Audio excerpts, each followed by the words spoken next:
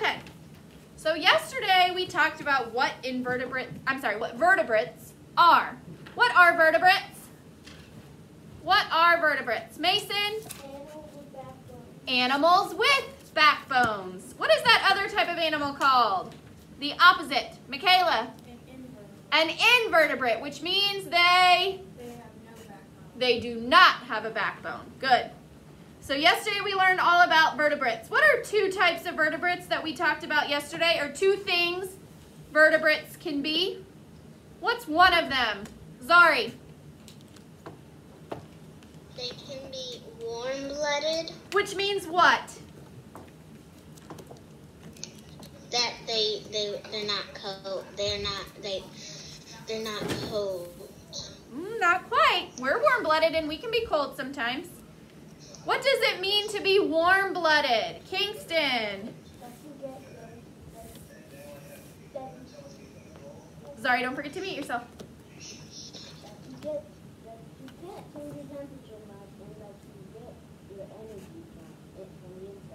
Very good. So if you are warm-blooded, if you are an animal who is warm-blooded, your body temperature doesn't change that much.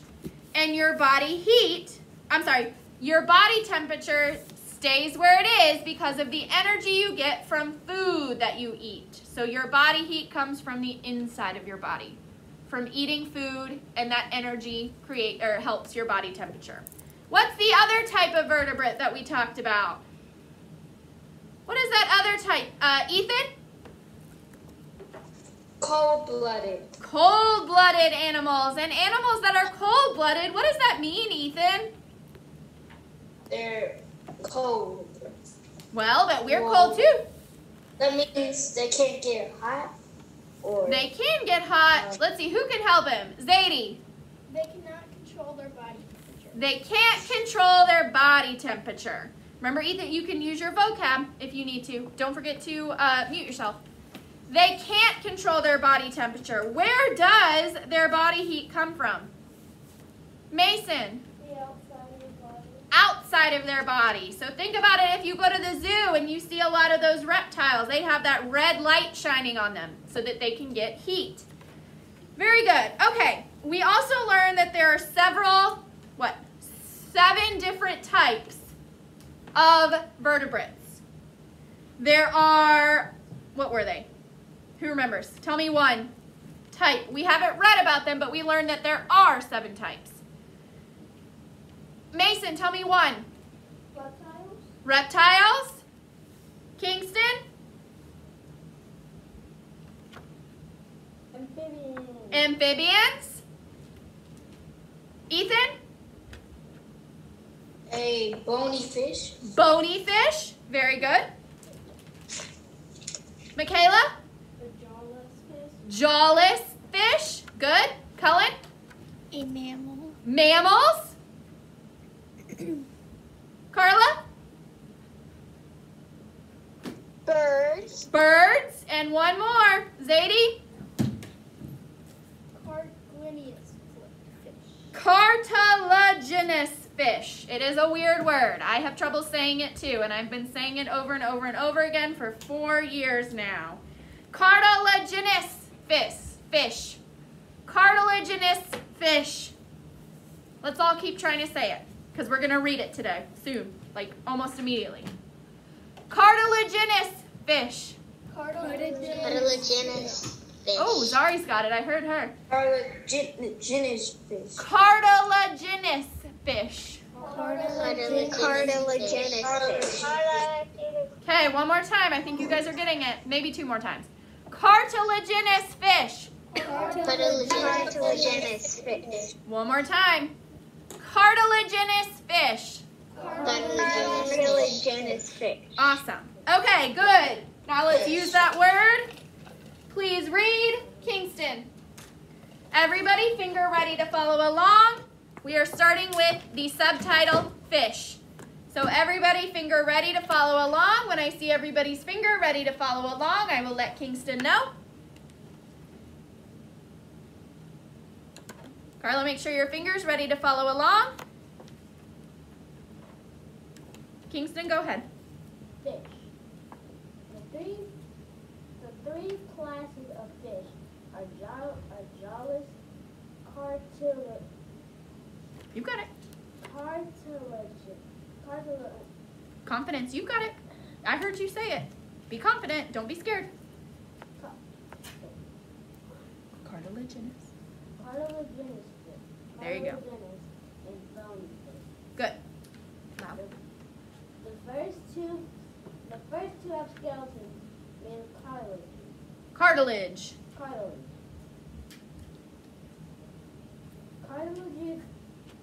Cartilage. Cartilage is the same rubbery material that your outer ear or the tip of your. So, if you feel your ears and the tip of your nose, is it super, like, can you bend it? Or is it like your arm where you can't bend it? In the middle, between your elbow and your wrist. Which one? It's very flexible. That's what cartilaginous and jawless fish skeletons are made out of. So that means, do you think that they break their bones very easily? No. Because if they did, that would mean that just doing this would break our ears. And does that happen? No. No, so it's rubbery, which means it bends easily. It's flexible. It's more soft than bone. Well, but bony fish aren't made of cartilage. Where do you think they got their name? Where do you think bony fish got their name? It says they're not made of cartilage. Mason? They got the name for having so many bones in their body. And are their bones more like ours, or are they rubbery like our ears? Like our arms. Very good. They're more like our arms. They have bones more like what we have, whereas jawless and cartilaginous fish are made of cartilage. Good. Kingston, go ahead and read that next paragraph. Everybody finger ready to follow along. What are the first three words of that paragraph so that everybody can find it? Jawless fish have. Jawless fish have. So find jawless fish have. Put your finger on it. Ready to follow along. When I see everybody's finger, I will let Kingston know. Zadie, is it super quick? Yes. Okay, what is it? Quick. I think we do actually have a bone on our nose, but like not right. Exactly, yeah. Our bone kind of ends like pretty quickly, and then it becomes cartilage. Yes, correct. Okay, is everybody's finger ready to follow along on jawless fish have? Okay, Kingston, go ahead. Jawless fish have boneless mouth. The mouth acts like a suction cup. What? I know, it's weird. Lampreys are one example.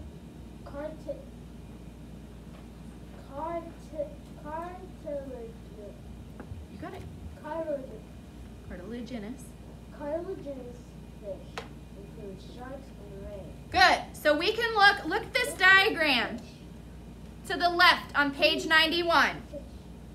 We can see what they're talking about by that jawless fish. Find the jawless fish. That's a lamprey or lamprey. I think it's lamprey. That's a lamprey. So you can see that its mouth looks like a suction cup. Do you see that?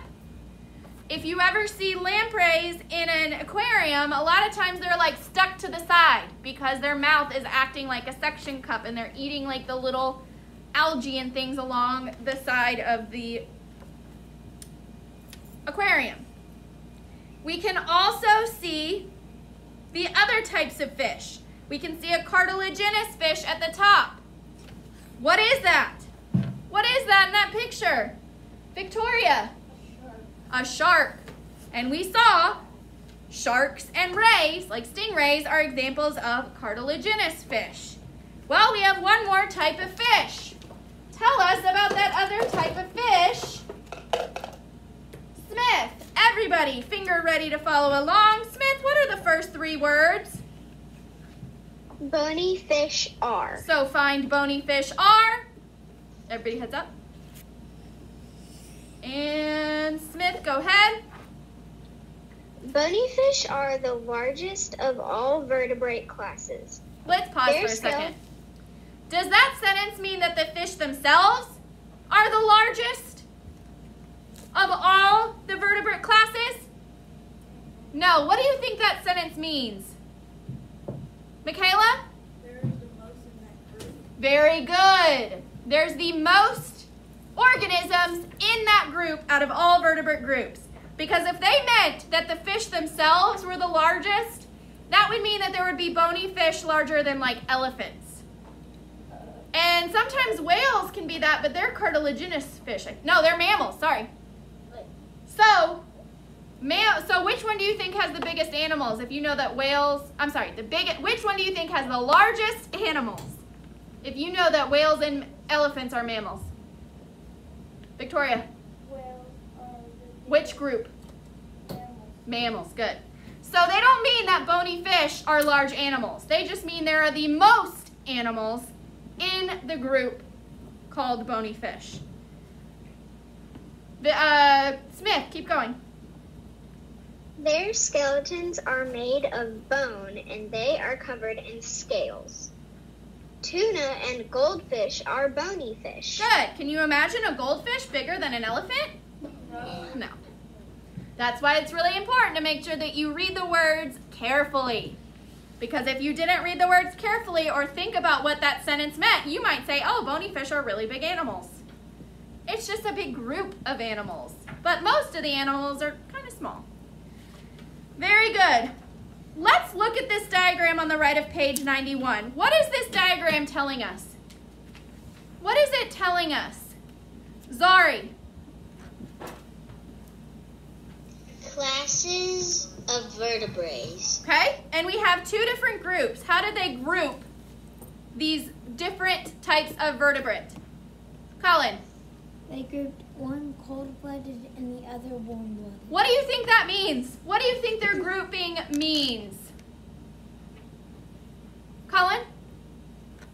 The ones that are cold-blooded are in the cold-blooded group, and the ones that are warm-blooded are in the warm-blooded group. Good. So they took all 7 classes of vertebrates and they separated them into the ones that are cold-blooded and the ones that are warm-blooded. Are there more cold-blooded vertebrates or are there more warm-blooded vertebrates? Victoria. There are way more cold-blooded. Which vertebrate groups, which vertebrate groups are cold-blooded? Which vertebrate groups are cold-blooded? Carla. Reptiles, jawless fish, amphibian, bony fish, and Cartilaginous fish. Cartilaginous fish. Good. Which vertebrate groups are warm-blooded? Zadie. Birds and mammals. Birds and mammals. Which one are we in? Ethan. The mammal. Mammals. Very good. Let's find out what that means in a little bit. Not yet. Smith. Keep reading on page 92. Everybody ready to follow along? Finger ready to follow along? Smith, what do we notice right away about these very first words? That they are in big blue letters. They are in big blue letters. What does that mean, Smith? That it's going to be on the outline. We're going to see it again on the outline. So where do you think all the answers for that group of questions or statements is going to be, Smith? On the outline. Well, but where are the answers to what goes in the outline going to be? In this section. In this section. Very good. Okay, Smith, go ahead and read. What are some other vertebrate groups? Amphibians. Frogs, toads, and salamanders are amphibians. Amphibians are cold-blooded vertebrates that spend part of their lives in water and part on land. Good. Smith, what is our fourth vocabulary word? Amphibians. Amphibians. Make sure you spell it correctly. There is no F in amphibians.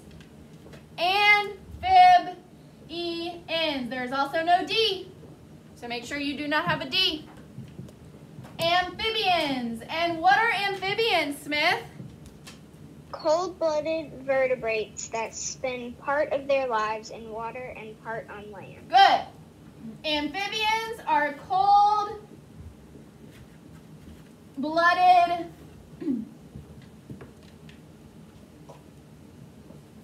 vertebrates, which means they have what, class? If they are vertebrates, what do they have? Backbone. A backbone. They are cold-blooded vertebrates that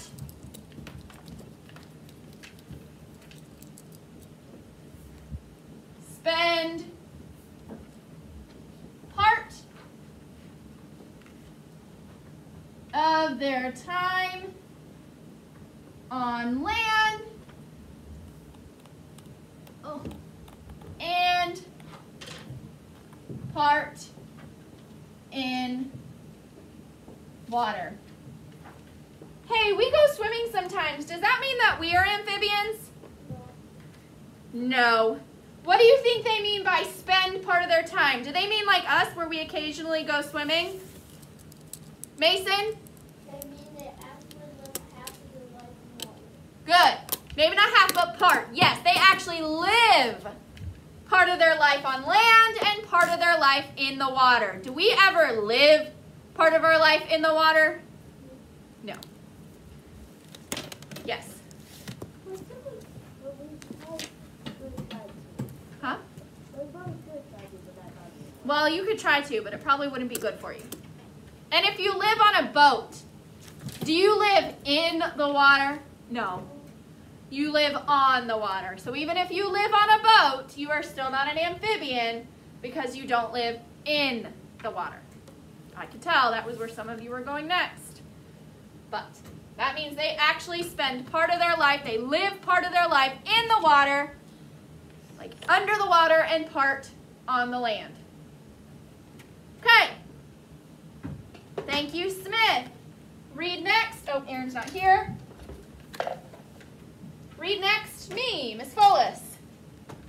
The first three words are like all amphibians. So everybody, finger ready to finish the definition. And then finger ready to follow along on like all amphibians. When I see everybody's finger ready to follow along, I will begin.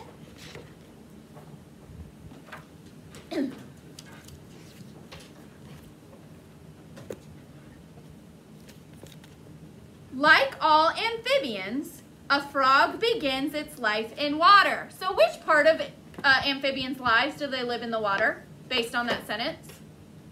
Carla? When their life begins. So very good, when their life begins. So the first part of their life, they live in water. Okay, let's keep reading. Frog eggs hatch into tadpoles. Tadpoles have parts, like gills, that allow them to live in water, but not on land. So, an amphibian, are they able to spend the first part of their life on land? Class? No. They can't. Amphibians have to spend the first part of their life in water. They don't choose to. They have to. Let's keep reading. As they grow, these parts change. New parts, such as lungs, help the adults live on land. Do baby amphibians have lungs so that they can live on land? Class? No. No, they only have gills. So they must live where? Kingston. Well, but answer my question, please. They have gills. Baby amphibians have gills, which means they must live where, Kingston? In water. Because a fish has gills. Can they live outside of the water? No. That's the same with a baby amphibian, but what happens as they get older? Zadie? They grow lungs. They grow or develop lungs. Let's keep reading. The first three words are an amphibian's skin. When I see everybody's finger ready to follow along, I will continue. An amphibian's skin needs to stay moist. Even though it has lungs, the adult also breathes through its skin. If the skin dries out, the animal will not survive. That is why amphibians always live near water. So let's think about this. Baby amphibians must live in the water. They cannot live on land. And then as they get older, they develop lungs. Does that mean grown-up amphibians cannot live in the water? Think about everything we just read. Does that mean that grown-up amphibians have to live on land? Ethan? No. No. Where can grown-up amphibians live, Ethan? And the water too. Land and water. Very good. In fact, they must be near water. Why must they be near water? Carla? So if their skin begins to dry out, they can get in the water and soak it. Very good. Because if their skin begins to dry out, it's a hot sunny day, well, they need to be near water so they can get in it and get wet again. Because remember, they have lungs, but they also breathe through their skin. Their skin must be wet to do this. So if you find a frog, it's not just breathing from its lungs like we do, it's also breathing out of its skin, which seems weird, but that's how it is. So if it starts to dry out, they have to get in water so that they can still breathe. Very good. Ouch. Okay, read next. Michaela, tell us where we are so everybody knows where to put their finger. Reptiles. Reptiles. The subtitle that says reptiles. Everybody, finger ready to follow along. And Michaela, go ahead, loud and slow so that everybody at home can hear you. Lizards, snakes, turtles, and alligators are reptiles. Reptiles are cold-blooded vertebrates that live on land. Good. So, number 5 is what, Michaela? Reptiles. Reptiles. Make sure tall letters are tall, short letters are short. Letters with a tail, like P, go below the line. Short letters only take up half the line. Tall letters take up the whole line. I's are dotted, T's are crossed. What is a reptile, Michaela? Reptiles are cold-blooded vertebrates that live on land. Good. Cold-blooded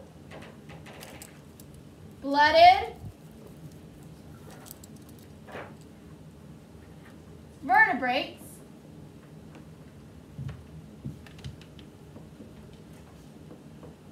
that live on land. So do you think that we find any reptiles in the water for longer than the amount of time it takes to drink some water, cool off or something, or just cross a puddle? No. Because reptiles are cold-blooded vertebrates that live on land. Now they may get in the water occasionally, either because they're crossing a puddle, or they're getting some water, or something like that. Maybe even cooling off, but they don't live in the water. Yes? I was going to ask something about the whole thing of what they were babies and stuff. Okay, save it for later, and then you can tell me, okay? Because we got to move on. Okay, Michaela, keep going. Oh, wait, tell us where we are. Unlike amphibians. So find and unlike amphibians with your finger.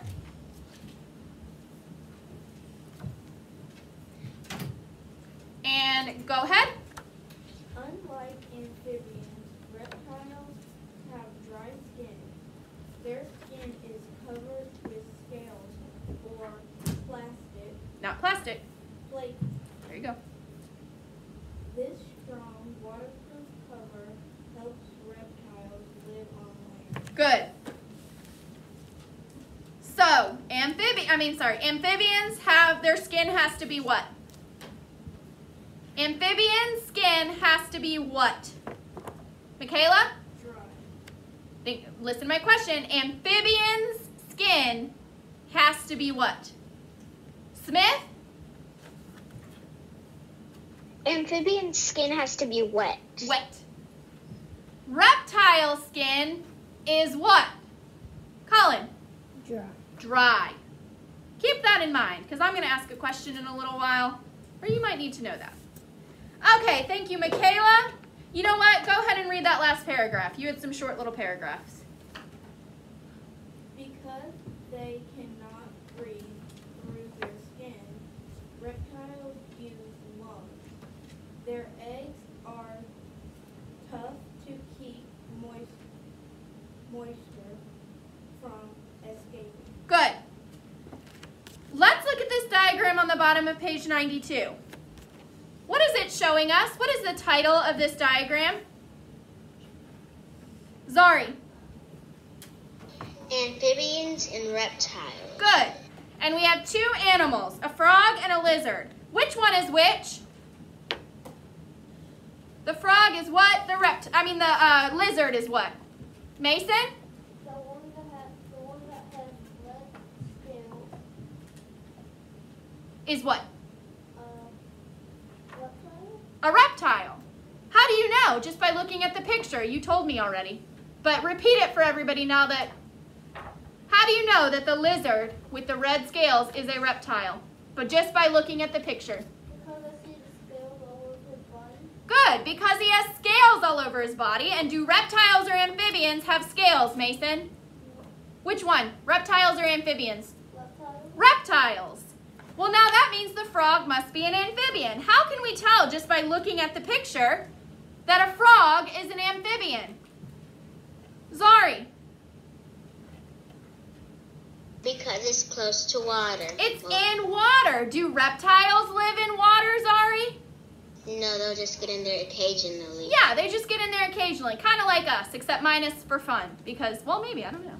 I don't really know what's on a reptile's mind. But how do we know that a frog would be an amphibian because it's in water? What does it say about amphibians in water, Zari? Amphibians breathe through their skin, so they need water. They need water to live. Good. They breathe through their skin. In order to be able to do that, their skin must be wet. Yes? What? Who is that? Ethan. Oh, Ethan? Okay. Did you say that I was breaking up? Sounded like he said he had to go. Miss Wallace, you're kind of breaking up. Yeah, I wondered because you kind of are too, but now you're okay. Am I okay now? Yeah, but you're kind of blurry a little bit. Yeah, it might be. Just try to keep up as best you can, and if you need to, you can go back and watch the video of this part later. Okay. But you're looking better now, so maybe it was just a moment. It is rainy, so sometimes internet on all sides messes up. Okay. Okay, very good. So we know the frog is an amphibian because it's in water. Amphibians must live near water. We know that the lizard is a reptile because we can see its scales, and we know reptiles have scales. How are the frog and the lizard the same? How are those two animals, the frog and the lizard, the same? Smith. They're the same because the reptiles, they have to be on land, but the amphibians, they can also be on land. Good, so they can both live on land. What else makes them the same? Zari? They're cold-blooded. They're both cold-blooded, and there's one more thing that I'm looking for that they both are.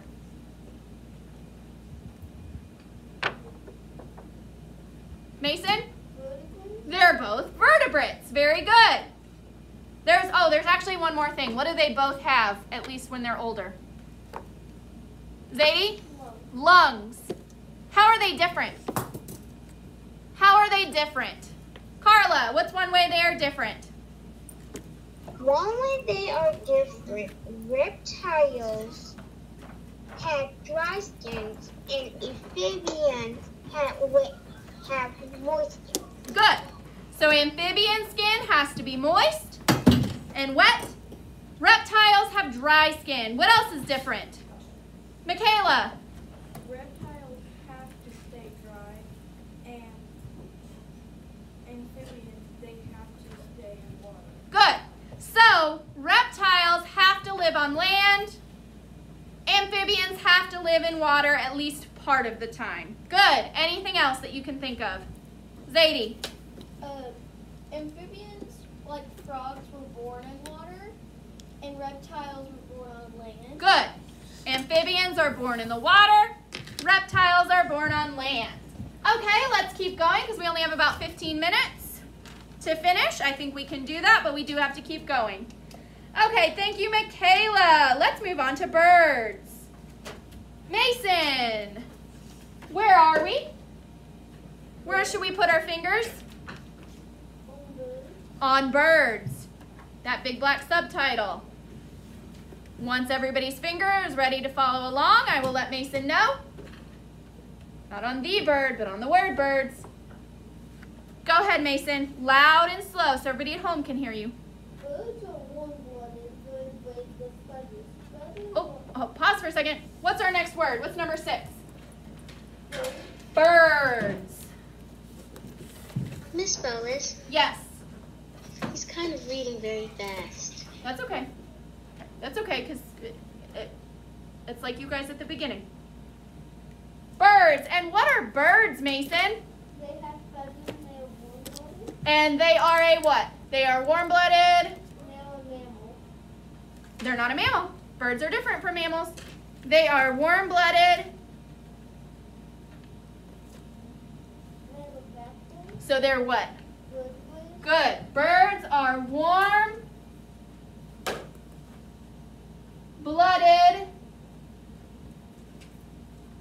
vertebrates. And they have what? Feathers. With feathers. Good.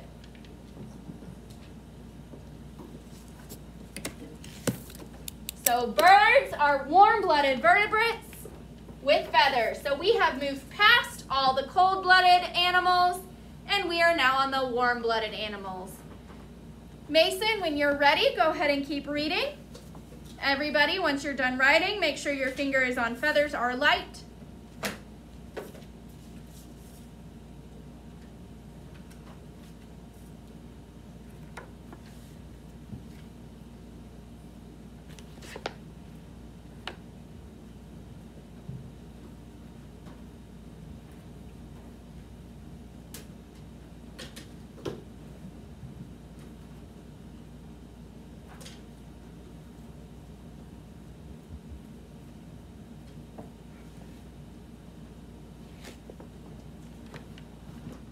Okay, everybody finger ready to follow along?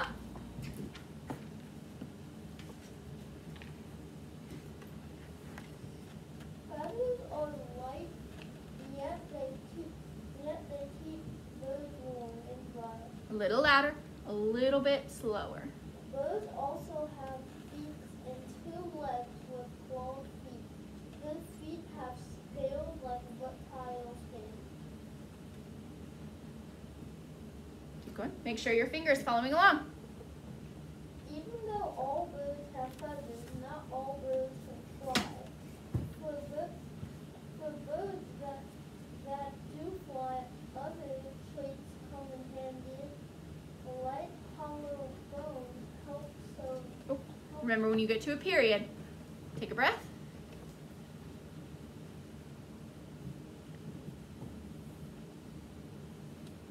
For birds that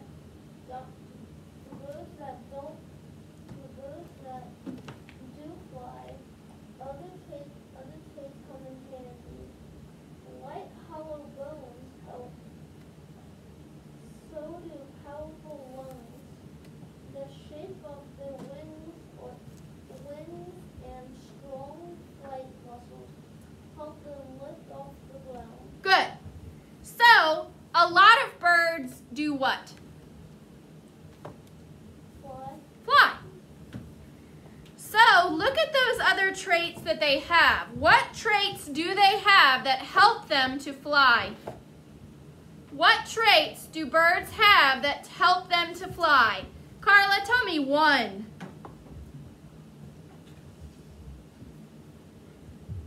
Carla, go ahead. Tell me one. One way they can fly is their wings have something that let them go through this air. Okay, so they have those strong muscles in their wing, or they have those strong muscles on their body that help their wings to fly. Good, along with the shape of their wings. Good. What's one more thing that helps birds to fly? Zadie. Light, hollow bones. Light, hollow bones. Because if you have very heavy, dense, that means thick bones, do you think it's very easy to fly? Probably not. We have that. Is it easy for us to fly? Unless we get in an airplane or a helicopter or something that does the flying for us? No. What else? One more thing. There's one more thing that birds have that help them to fly. Zari.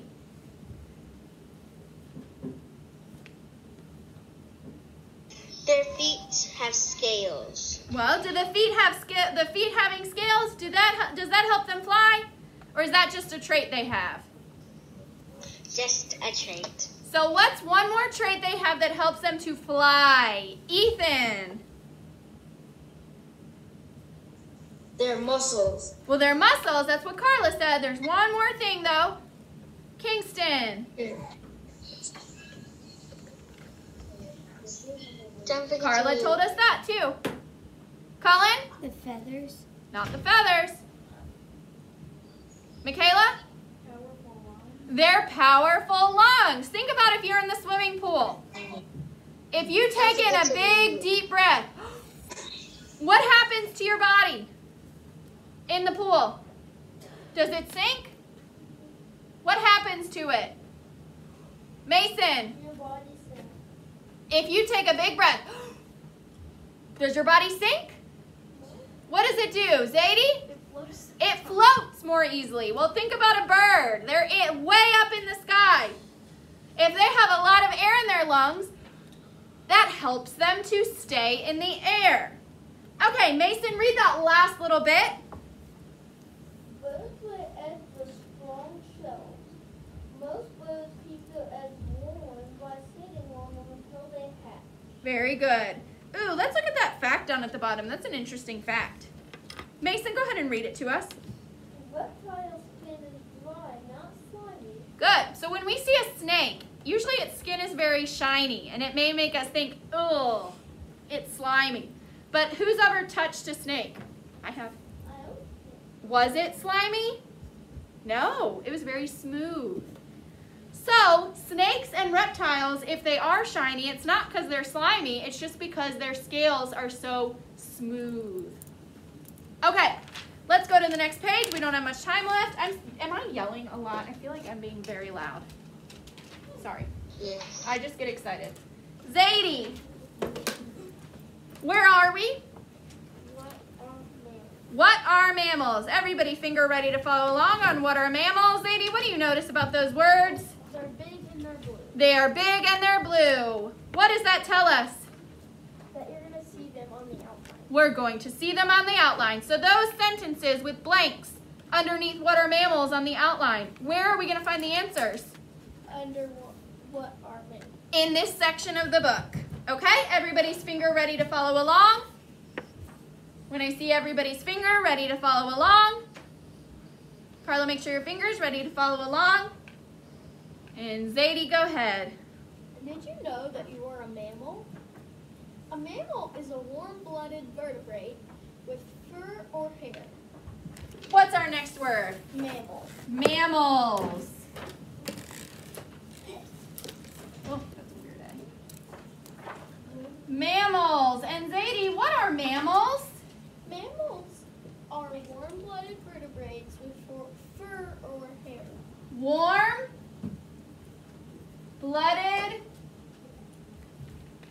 vertebrates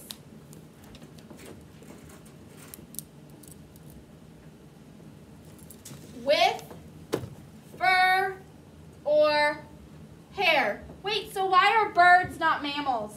They're warm-blooded, but why are birds not mammals? Smith? Because they have feathers and mammals have fur or hair. Very good. So birds are not mammals because they have feathers. Mammals cannot be birds because they have fur or hair. Feathers are not fur. Feathers are not hair. They are different. Okay? When you're finished writing that definition, go ahead and put your finger where Zadie left off.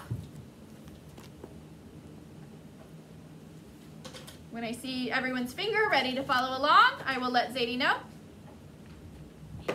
Mason, it's in your book too if you can't see.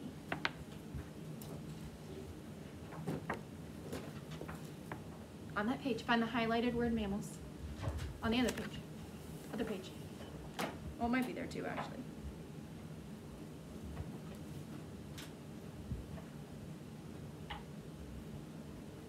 Okay, Zadie, go ahead.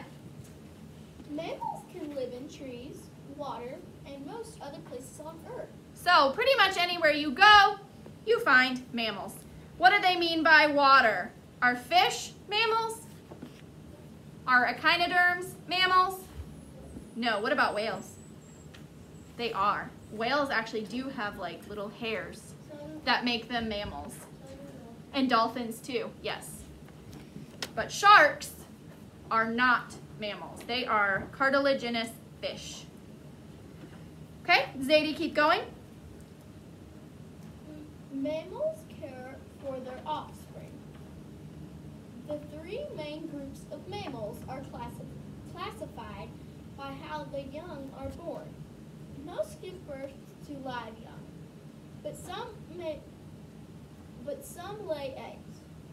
Females produce milk to feed their young. Good. So all mammals are warm-blooded and have fur or hair. They can live in all different places, and they have their babies in different ways, but there are only 3 ways that mammals can have babies. Also, there's one more thing that they all do. They all produce milk to feed their young. Those are things that mammals have in common. They are all warm-blooded. They all have vertebrates. They all have fur or hair. They all produce milk to feed their young. Those are the 4 things all mammals do. But there are 3 ways that mammals can have babies. Let's look at the diagram on the bottom. That is how they are split. That's how they are classified. So first we figure out if they're a vertebrate or invertebrate. Mammals are vertebrates. Then we figure out if the animal fits into one of those 7 vertebrate groups. Once we figure out if it's a mammal, well then we figure out, okay, how does it have babies? What is the first way that some mammals can have babies? Actually, I'll pick a stick because I think I have a few people. I have 2, so we'll see. Somebody will get to read again. Victoria, what is the first way that mammals can have babies? They can, Look at the diagram and read and tell us what it says. mammals that lay eggs. Did you know that some mammals lay eggs? Not very many, but there are some mammals that lay eggs. Tell us about them, Victoria. The only mammals, Louder. Can't hear you. the only mammals that lay eggs are the duck-billed platypus and the spiny